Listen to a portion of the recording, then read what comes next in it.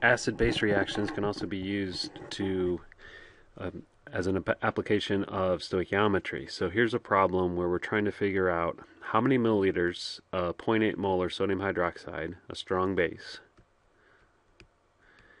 does it take to react completely with 50 milliliters of 0.35 molar strong acid hydrochloric acid. A strong acid and a strong base react together to produce a salt and water. So here's the balance reaction. It's a nice 1-to-1 mole-to-mole ratio between the acid and the base. The unknown, X milliliters of sodium hydroxide, we set that equal to the known, 50 milliliters of hydrochloric acid.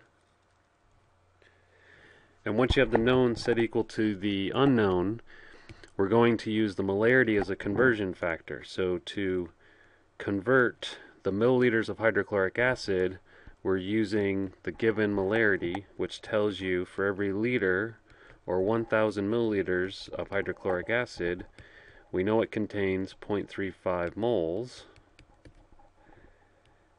And then the balanced chemical equation can relate moles of hydrochloric acid to moles of sodium hydroxide, which in this case is a nice 1-to-1 ratio.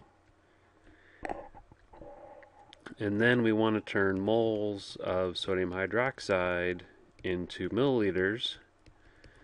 And this is another conversion using the molarity. And the molarity of the sodium hydroxide was 0.8 moles per liter. Doing this calculation is going to give you an answer of just under 22 milliliters of sodium hydroxide.